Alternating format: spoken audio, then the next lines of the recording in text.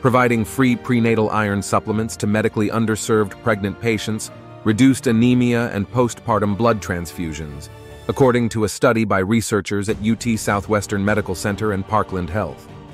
The study analyzed deliveries at Parkland Memorial Hospital and found that patients who received iron supplements had consistently higher hematocrit levels and lower rates of maternal anemia at admission compared to patients who only received a recommendation to take iron.